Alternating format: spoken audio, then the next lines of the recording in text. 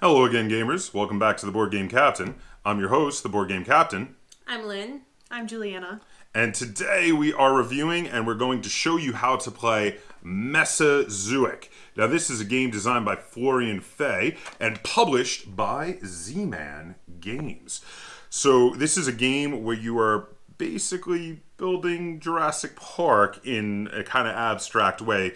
It's a card manipulation game where you're moving the cards around in a puzzle type fashion to try to build a dinosaur zoo, essentially. And then it is for 2 to 6 players, 20 minutes, and ages 8 and up. So let's start there. Now, something about the 2 to 6 players, I specifically wanted to address this. This game has no difference, really, with the exception of how many of the same cards are in there for the draft. There is no real difference in the actual gameplay with the different numbers of players, because you're all playing simultaneously. You don't affect each other at all. So, and this more players does not make this game last longer at all. Like, so that's actually, I mean, I don't think Drafting. Huh? Maybe the drafting it takes longer, but not really, because you take two, you pass it on. You take two, you pass. Doing it at the same time, True. unless you have someone who's really slow. yeah. Yeah, the only thing is, yeah, if you had a chance, okay, that's fair. If you had a chance for a slow person, there's more of a chance to have someone who has analysis paralysis with more people. But other than that, yeah, it really doesn't last longer with 6 players than it does with 2 players, which is pretty amazing. Usually, most games, you're like, oh, well, this doesn't really play very well at this player count. But in this one, I think 2 to 6 is right. It doesn't matter the number of players. 20 minutes, it's probably a pretty good estimate. The actual gameplay of each round is really only a couple of minutes. It's super fast. You do a quick draft, and then the actual moving of the stuff around is, what, 45 seconds? Yeah. Yeah. And then it's just based on, I mean, the 20 minutes is probably in there just for your scoring time, Yeah. essentially, because it can take you a little time to score different, once you've, I mean, even then, once you've figured out, once you've played a few times, scoring can be really quick, too. Like, when everybody could do their own and just be like, oh, I got 20 points.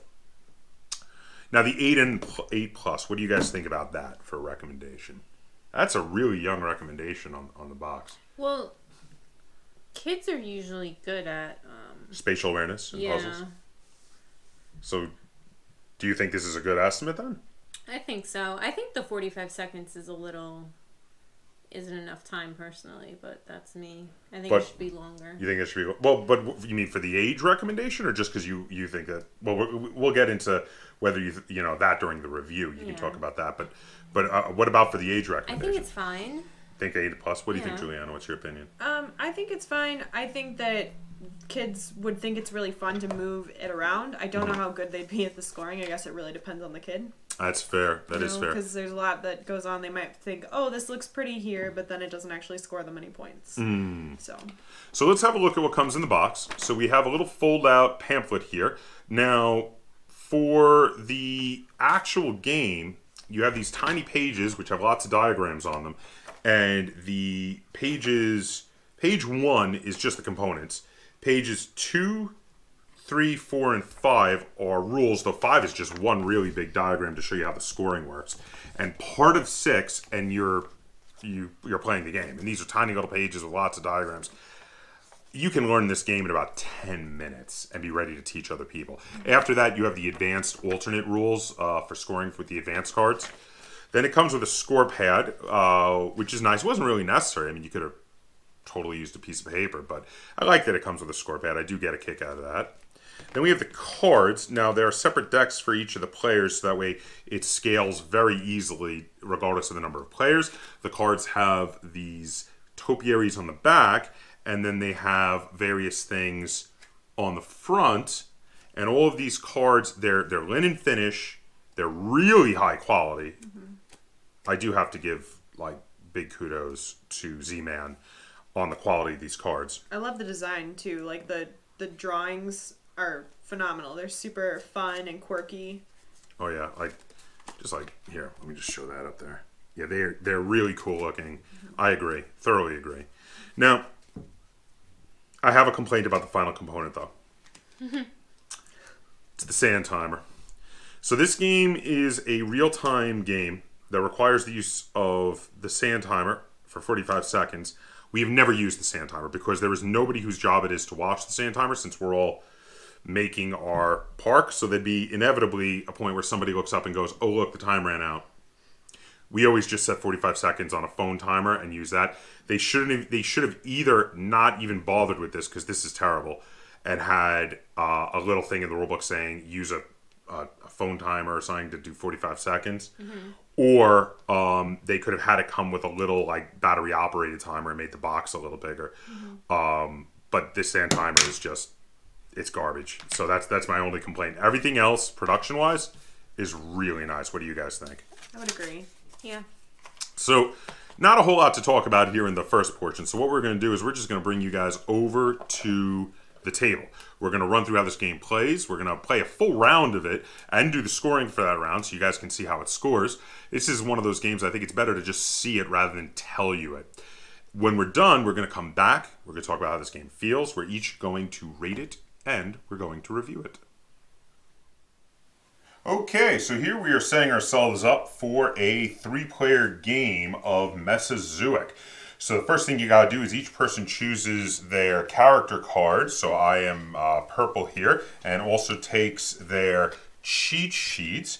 And Lynn, who is over there, is playing pink, and Julianna is playing yellow.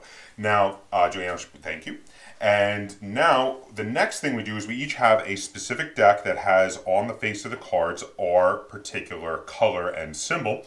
We take those decks plus the neutral deck, shuffle them all together, and we deal 11 cards out to each player. Now, we've already done the shuffle. Let's deal those 11 cards out.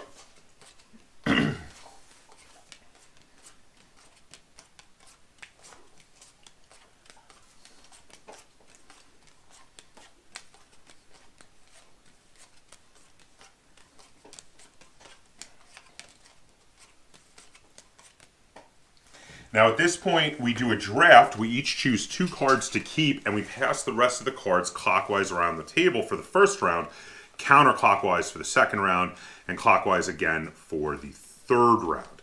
And when we're done with our draft, we get started in the actual game. Okay, so we've finished doing our draft, and each of us has a deck of 11 cards, and we're about to deal them out. We're going to deal them out 4 wide, 3 tall, but the bottom right section is going to remain empty because we use that to move them around. Once we've dealt them all out and we're all ready, we're going to start the timer. Julianna is going to say, ready, go, and she's going to hit the phone timer on 45 seconds. Now the game comes with a sand timer, but the sand timer is terrible, so we use a phone timer. So without any further ado, we're going to run you through a round. We're going to show you how it goes, and we're going to show you how the scoring works. Is everybody ready? Mm-hmm. Yep. Okay, go.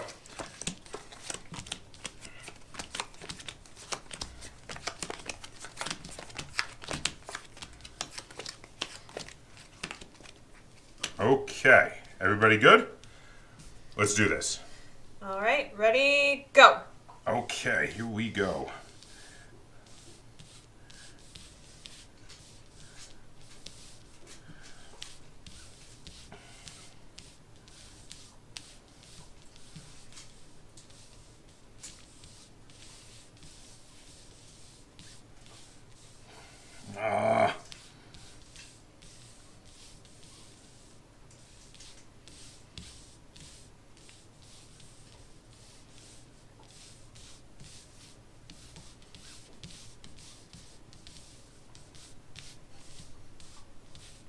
There we go.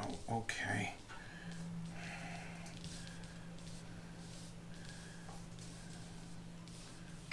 Oh, there we go. So we got to stop it, and we put our character card, who adds 1 construction vehicle to the area, in the blank spot we had when the clock stopped.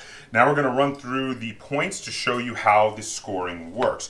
So in the basic game, you get 6 points for every full enclosure, 4 points for every connected road, 1 point for every topiary, regardless of where it is, and 2 points for every construction vehicle adjacent to an attraction. So we're going to score Julianna's first over here. Now, Julianna, you've got 2 completed enclosures. That's amazing. So that's 12 points right there. And then for the 4-point road connections, you've got another 2 here and here. So that's another 8 points. So that's 20 points right there. And then you've got, let's see, this has a construction between it, so that doesn't work. One more point for the topiary. It doesn't look like there's any construction vehicles that are directly adjacent to the attraction. So that is 21 points for Julianna in the first round. Nice. Very nice. So Lynn, you have no completed enclosures, but you have 2 completed roads, which is very nice. That is 8 points for the 2 completed roads here and here. And then you've got 2 construction vehicles adjacent to attractions. That's another 4 points. That brings you up to 12. And then 13, 14 points total for the first round because of the topiaries there. So now for me over here, I've got 2 completed enclosures. That's 12 points right there. I've got 1 connected road. That's another 4 points. So that brings me up to 16.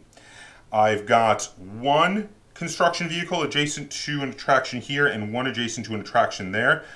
So that was 16, 17, 18, 19, 20. That's 20. And then I got 2 topiaries. That's 22 points. So I'm in the lead for the first round. But then we do a second and even a third round of this. And whoever has the most points at the end of the 3 rounds wins the game of Mesozooic.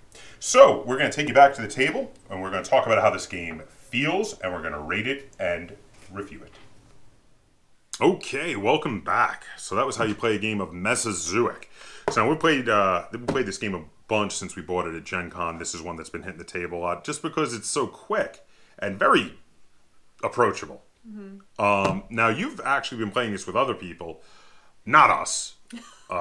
We've all at this table played this a lot, but we've actually never played it together until we were just doing the demo, if I'm not mistaken. Yeah, that's true. Yeah. So we've got some various different experiences with it. Now, should we start? Let's start negative so we can end positive. Let's start with negative. So what do you guys think on some negatives for this game?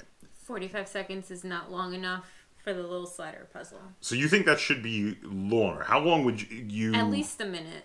So you think just another 15 seconds would do it? Yeah. What do you think of that, Juliana? I think, a minute would definitely increase the playability of this because I definitely I freeze a little bit at the time, and when I'm done, I'm never happy with my zoo. I get to a point where I have some connections and I don't want to mess it up, and I'm pretty sure that there's not a lot of time left, so I just sit there and touch the cards but don't move them. Which you see a little bit. We were both doing that in the gameplay, so yeah, you see that. I'm going to disagree with both of you, and I'm going to say that I think 45 seconds is good because I like that it gives you this real sense of urgency that you need to get it done. Urgency. But I think that's one of my favorite things in the game personally. But we're allowed to disagree. So, Julianne, what do you think? What's one of the negatives or some of the negatives you can say about Mesozooic? I'll say that when I've played it with other people, there has been a very specific winning strategy. Okay. And it was kind of impossible to play against the people who use that strategy because they just got points. Is it lots of enclosures or? In no enclosures, it's all attractions and tractors. Oh. If you literally just do attractions, you get points and you don't have to really move it around. So if you have people who realize that and are focusing, and I haven't had that happen in any of my games. I usually do a variety of everything. Oh yeah. Because I find it more fun that way. I try to avoid enclosures, and I think it's just easier if I have less things to focus on. So I focus on trying to connect roads or those tramways, whatever they are, the monorails. Yes.